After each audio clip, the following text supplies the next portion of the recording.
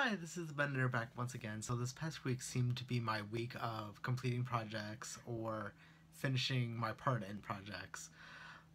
The first thing is, I finished my part in the shawl for my friend's wedding, so that was exciting, and it was remarkably easy to pass it off. I thought it was going to be a little bit harder and with logistics and everything, but it was an easy pass off, and our friend is going to do the last third of the shawl, so I'm excited. We have plenty of yarn and plenty of time to get this done, so that will be good. I'm looking forward to seeing the finished product. But also sent off all my baby blankets to my relatives, so they should be getting them this next week. So they were all blocked and tails were sewn in and all that stuff, fun stuff that is included with ending. But also I finished my yarn box pattern scarf. I have to block it so it's not completely done, but the knitting part is done, so it should be a nice thick scarf to do. So I just have to do the ends, do a little blocking, and it'll be actually complete. So, but it came out wonderful. I really like the pattern, and the colors came out really nicely, so I'm really happy with the yarn box in general, let alone how this project came out.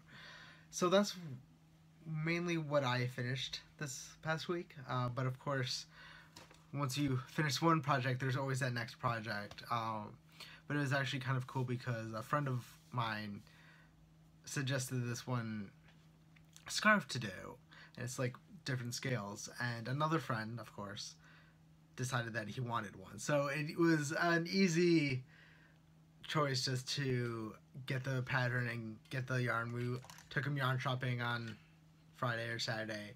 So this is the start of the scarf. And it's actually pretty cool because what happens is you do a scale at a time. So you do one, then you start the other one. So it's pretty cool. Got 6 done so far, so I like it. The colors are coming out nice. It's something different, a little bit more complicated than I usually do, but sometimes that's why you have friends to ask you to do stuff a little bit more complicated. So that's what I'm working on now, and hopefully I'll probably get it done in the next week or so that way I can move on to the next project. It always feels nice to finish one project and move on to the next one. Alright, I will also put in the link to the pattern in the description below in case anyone's interested. It's a really cool pattern, so I definitely recommend getting it. Alright, I'll see you guys later. Bye.